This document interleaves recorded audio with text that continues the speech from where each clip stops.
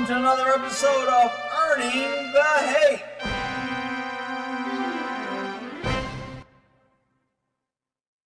How you going, people? Man, this is just sickening. This is definitely going on Earning the Hate.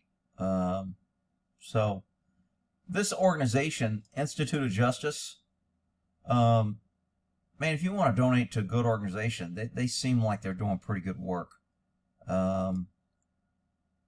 Let's see. 39, retired Marine from Lubbock, Texas, devoted father, 2 teenagers driving, and the cops stop him and steal his money. This is freaking outrageous. I have the speed turned up to 1.5, so it will seem fast. If you want to go watch their video, comment, like, maybe give them some donations, that would be great, because it seems like they're doing pretty good work. This video is freaking sickening to me. Here we go. Seizure, from the initial traffic stop to the seized money being deposited at the bank. Pulled over outside of Reno by the Nevada Highway Patrol. He was driving to visit his daughters in a small California town just west of Reno. So he's going to California and pulled over in Nevada. By the way, he's pulled over for doing nothing, for driving good. They pulled the pesky citizen over for driving good, which is a unlawful stop in the first place, and then they seized his money.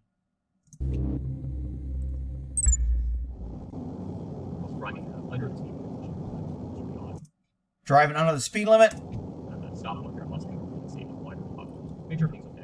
Yeah, you know, initially I thought I was getting pulled over because maybe I had expired tags. I had a rental car. Unfortunately, I had some car trouble, and that was necessary to get a rental car for a short duration for that weekend. I'm doing great. Hey, the reason I'm stopping with a special enforcement campaign going on, we're trying to educate drivers about violations they may not realize they're committing, but we're seeing big increase in crashes out here. First, applaud you on your driving. You drive great. You're driving really slow. Applaud you on your driving. You drive great. So you activate your emergency lights. You do a forceful stop.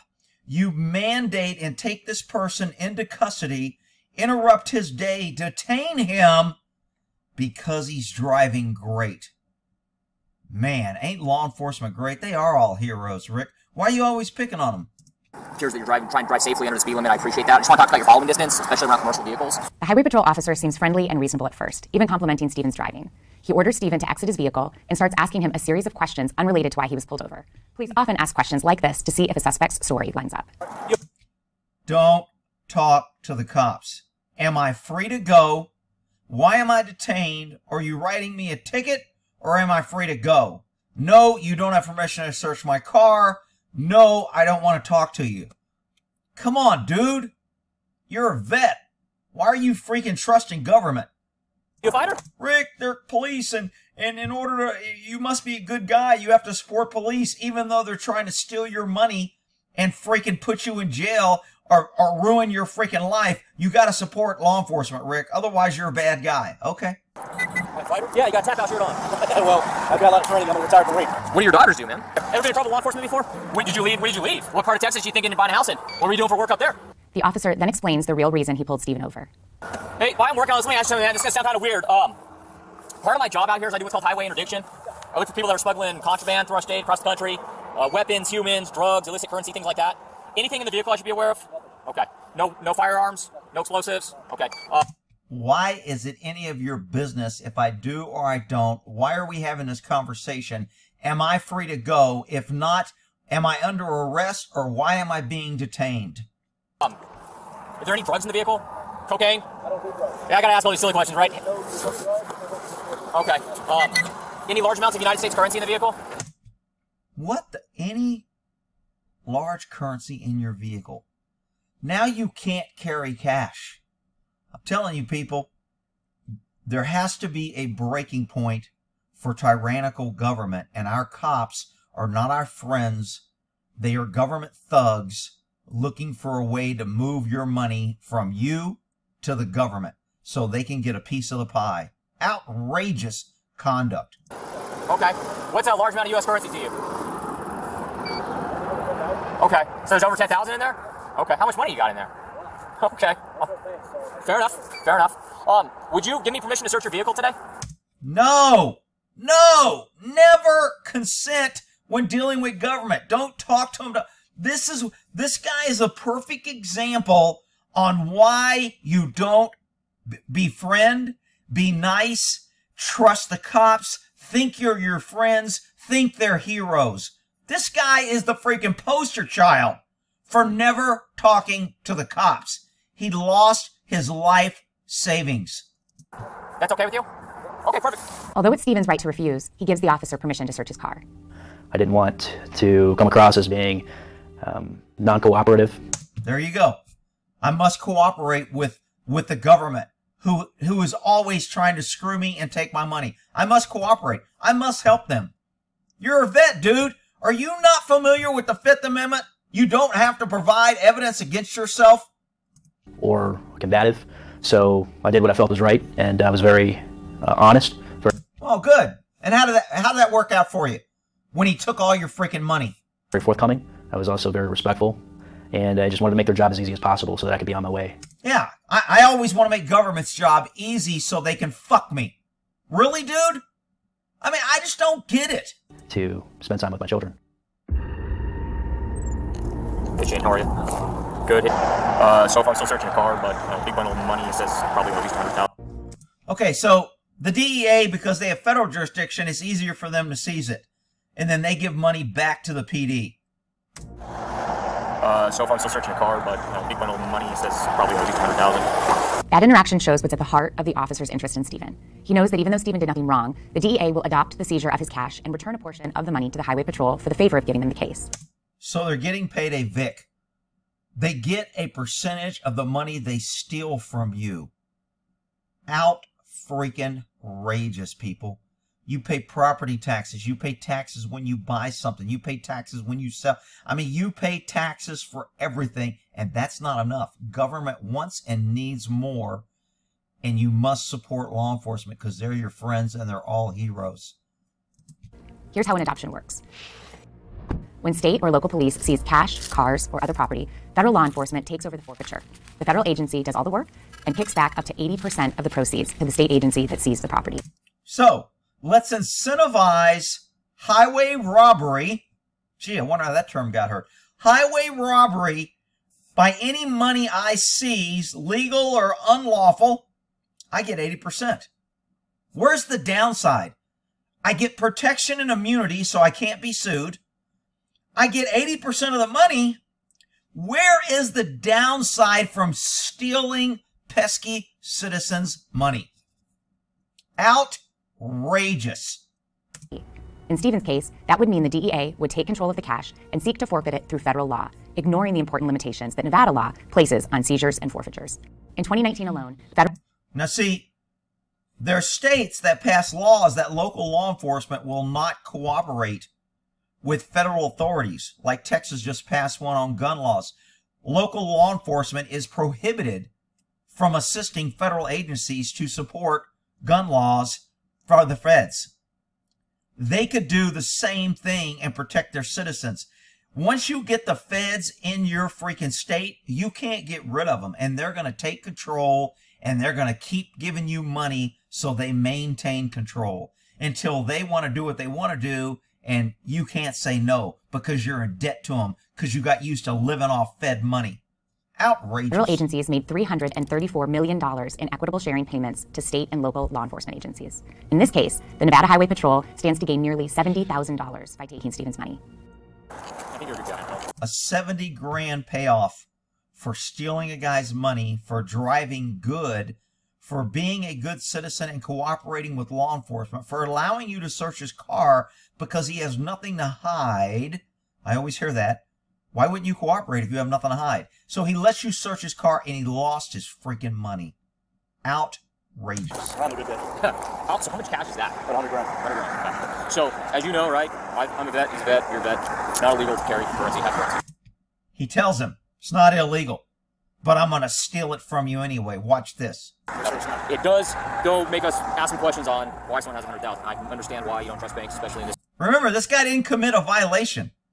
He was pulled over and detained unlawfully because he was driving good.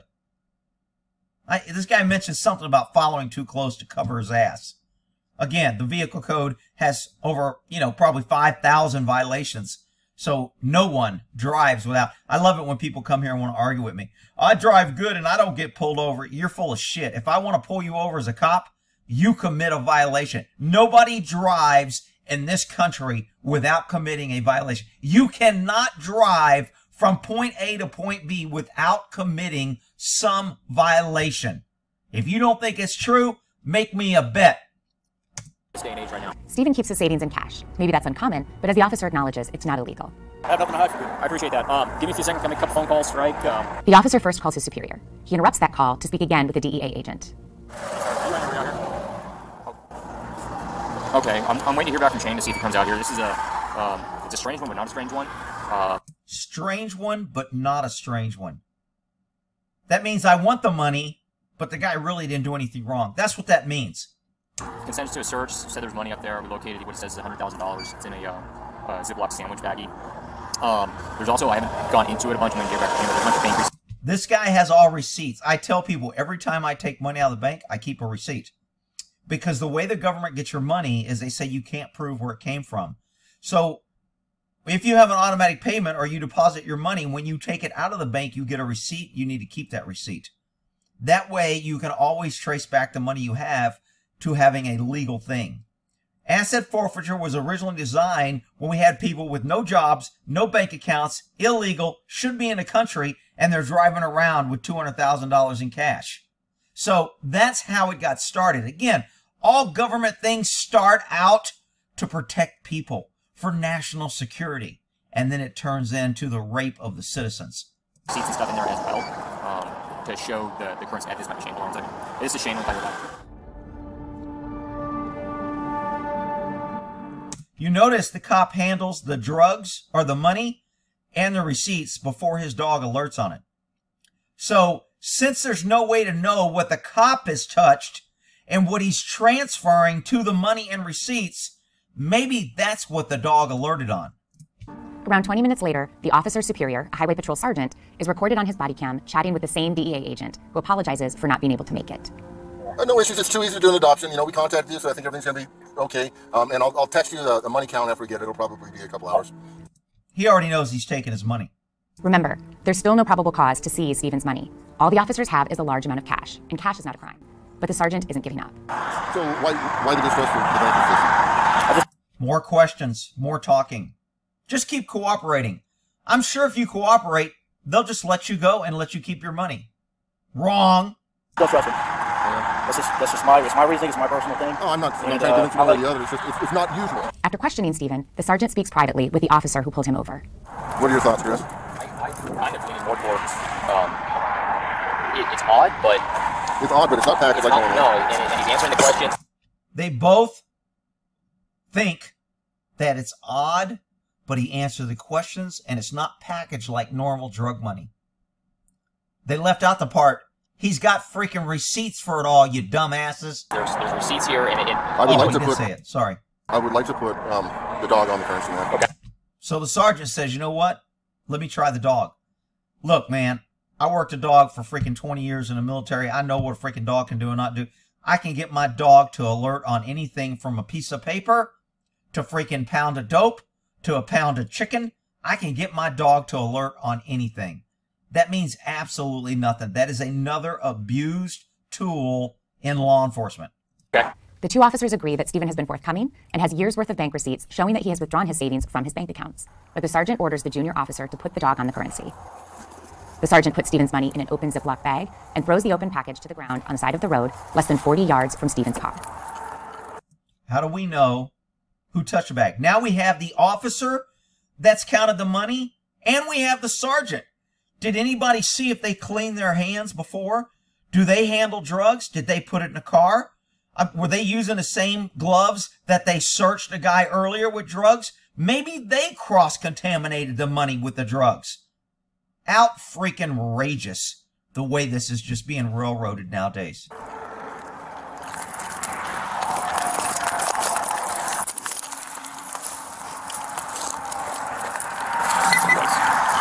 Nice. He gets his little toy, meaning he responded on the money. Go forward with it. Okay. This positive alert appears to have given the sergeant what he thinks he needs to take Stephen's life savings. Remember, both officers have planned all along to hand the money to the DEA. They are looking for a legal justification. But numerous studies have shown anywhere between 67 and 100% of U.S. currency has trace amounts of drugs. So this is where government will start saying, you know what? In order to protect you citizens from being a victim like this, we need to do away with currency and only have digital currency. That way you won't worry about losing your money because we know digital currency will help us protect you. See how government creates a problem and then gives you a solution which gives them more power and you less freedoms. For that reason, a dog alert to currency on its own does not show the currency was used in an illegal drug transaction. What we're going to do, I believe there's drug proceeds, dog alerted to it. I believe they're drug proceeds. Really? That is fucking bullshit. I mean, when I'm doing a drug search, I'm looking for scales. I'm looking for packaging material. I'm looking for what's called pay-and-o sheets, to where you're saying, I bought the dope for this, I cut it, and I paid out this much. I have this much dope, I have this much money. You keep receipts and logs on who owes you money and who you sold it to and how much they... So there's always what's called pay-and-o sheets, scales, and packaging material. And no bank receipts. That's how you tell money is used for drugs. Not like these fucking idiots in Nevada. You guys are both a freaking disgrace. You un-American freaking tyrants. Drug proceeds? Yeah, it's very common, sir. We get people that are crafting large quantities of marijuana from Northern California to all states east, even from Reno. Sir, I can tell you right now. I'm going to tell you exactly what's going to happen, okay? I don't want to hear what you say. I'm taking your freaking money. Shut up, pesky citizen. See, you were helpful, and you let us search, and you wanted to be cooperative? Let me show you how this shit works, punk citizen. Sees it today, but that doesn't mean we're the final judgment on it. It's going to go through the DEA, okay? So the DEA will contact you, and the DEA will provide you with a means to fight it. You're going to have to provide your pay stubs. You're going to have to provide your other receipts and stuff like that, okay? Stephen now has nothing. He had to convince his brother to wire him $1,000 to continue his trip to see his daughters. Just want to let you know, I know you're just doing your job. That money I worked really hard for. He's still being nice, these assholes. They just fucking robbed him of his money. And he's still saying, I know you're just doing your job. Wow. I wonder if people, when they were being put in stoves being burned, and say, hey man, it's cool. I know you're just doing your job. I wonder if that's how it works. Well, here, just get on the train. Okay, it's cool. I know you're just doing your job. I swear Americans just have lost the will to fight a tyrannical government. Money that I have in my jacket, some of these towels. I use it for my kids, my bills, my hotel. Texas. So, I know you're just doing your job. Yeah, I just want to be cooperative. Hell, why don't you just give them a card? Why don't you give them your kids? Why don't you just pay them child support? Because they're just doing their job. I mean, they're just heroes. We should like them, right? We should support them. We should think they're good people. I'm fucking so tired of cops, man.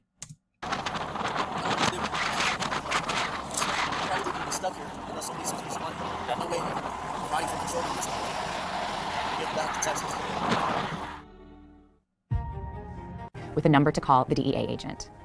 This is all I did here? That's what you get, yes sir. You're going to get noticed in the mail as well at that address, okay? I find it even more so concerning that if this could happen to me as a combat veteran who served overseas in Iraq and Afghanistan, this could happen to anybody. The fact that you're a combat veteran overseas means absolutely nothing. You're an uninformed citizen because you still believe that government is your friend, you can trust them, and that cooperating with government will somehow help you. After 6 months without his nearly $87,000, Stephen sued the DEA in federal court to get it back. Yeah, luckily he sued because he had somebody sue him for him. How do you get money to sue if the government takes all your fucking money and then you pay that money? Even if you win, you still get back less because you have to pay the attorney. It's bullshit. Only then, after the Institute for Justice filed a lawsuit on his behalf and the Washington Post called the agency for comment, did they agree to return Stephen's cash. Stephen may have gotten back his money, but his case goes on. Stephen and the Institute for Justice are also suing the Nevada Highway Patrol in state court to make sure that this doesn't happen to anyone else. Stephen's situation isn't unique, but he is one of the lucky ones. He will get his money back.